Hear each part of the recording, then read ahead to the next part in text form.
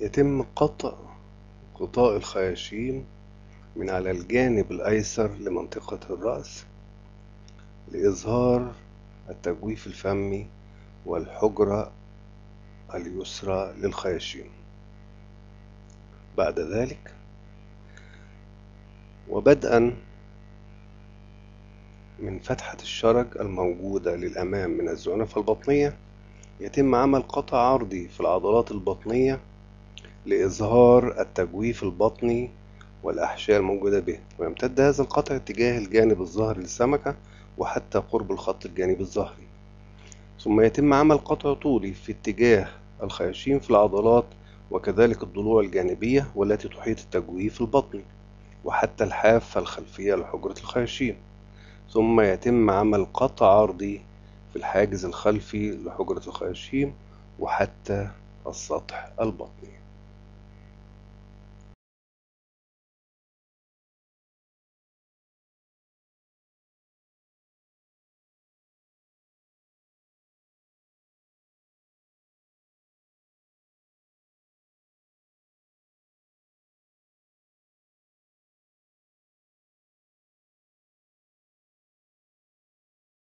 يتم وضع السمكة بعد ذلك في طبق التشريح،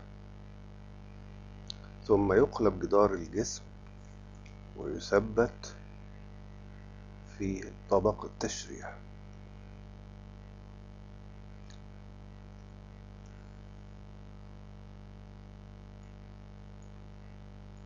يتم وضع كمية كافية من الماء بحيث تغمر كل الأحشاء للسمكة.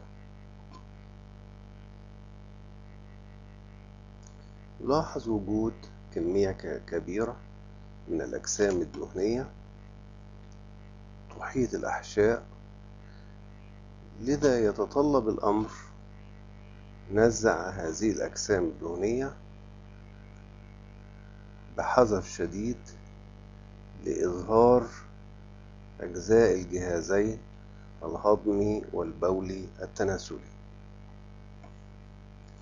نزع الأجسام الدهنية يحتاج إلى صبر شديد وحذر مع التغيير المستمر للمياه الموجودة بطبق التشريح لسهولة التمييز بين هذه الأجسام الدهنية والتي تطفو على سطح الماء وأجزاء الجهازين الهضمي والبول التناسلي المطلوب إظهارها.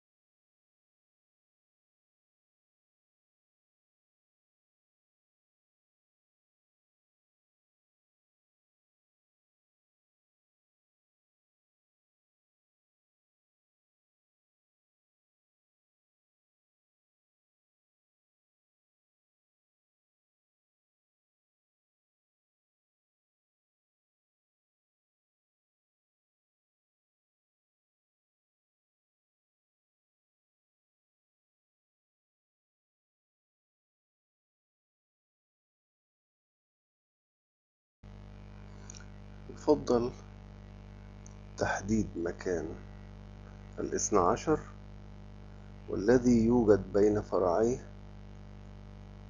الكبد البنكرياسي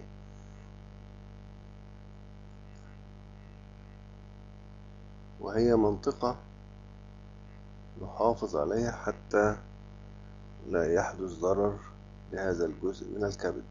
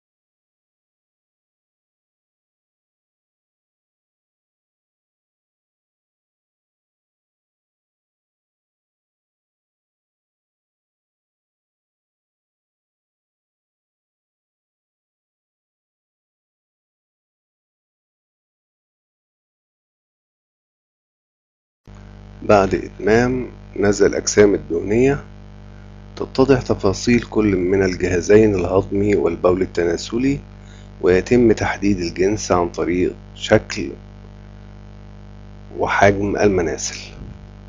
يتم فرد جزء من اللفائف عدا الاثنى عشر والذي يوجد بين فرعيه الكبد البنكرياسي. يلاحظ وجود القلب على سطح البطن وكذلك الحصلة المرارية. يلاحظ أن المعدة مكونة من جزئين، جزء كبير كيس الشكل وهو الجزء الفؤادي، وجزء أنبوبي وهو الجزء البوابي الذي يفتح في الاثنى عشر. تظهر الكليتان في سقف التجويف البطني، وأسفلهما توجد المثانة الهوائية ثم الخصيتان.